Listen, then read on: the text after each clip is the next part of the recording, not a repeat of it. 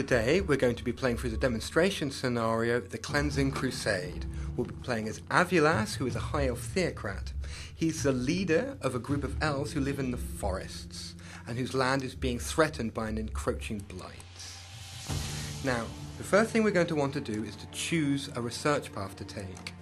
In Age of Wonders 3, each player has a main class which defines the style of gameplay which they were going to use. A theocrat is a sort of priest, so his main focus is inspiring his people to wage holy war against his enemies.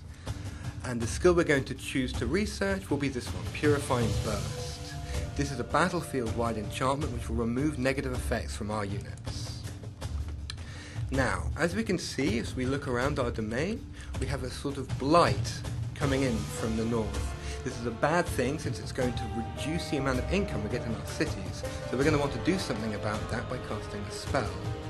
Now, Avulas, not only is he a theocrat, he's also taken the creation specialization, which gives him access to this spell, Cleanse the Lands.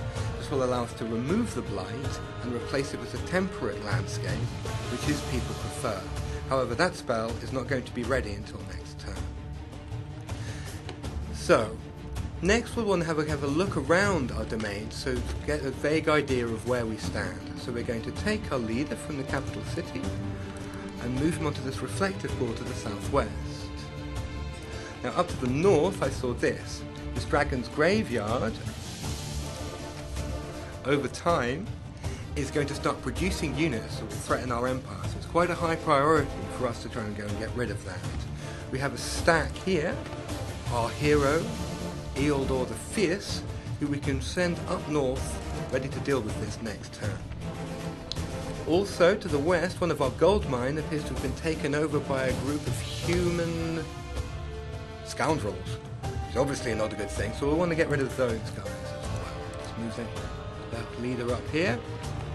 Select auto combat. It's not going to be a very interesting fight anyway, and that problem at least has been dealt with. Move to the next turn. And our Cleanse the Land spell is ready to be cast.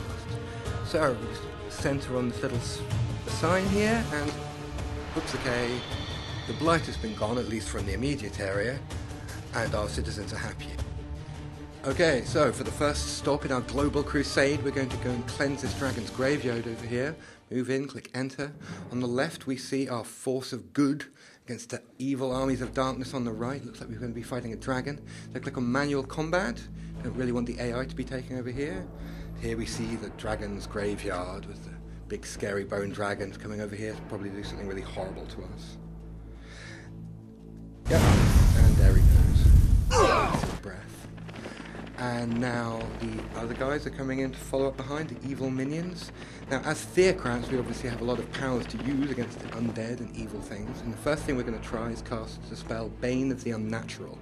This spell will give all of our devout units, which is most of the theocrat units, a damage bonus against the undead, i.e. this big scary dragon here.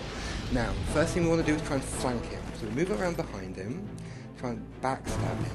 This means the dragon will lose one of its retaliations in order to turn around, and will also take extra damage. Our hero can also move in and flank him again.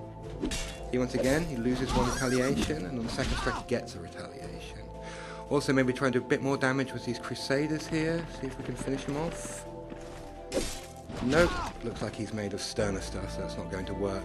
Now, we do have other things that we need to deal with, so we're going to use a little trick that the theocrat has, which is the convertibility of the evangelist. This allows the evangelist to convert heathen enemies to the true faith. So we'll set these guys over here up on the right, and hopefully the enemy will move into us.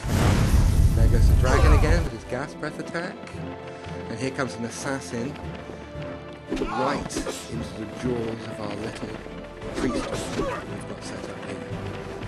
Other enemies moving in, fighting, standing.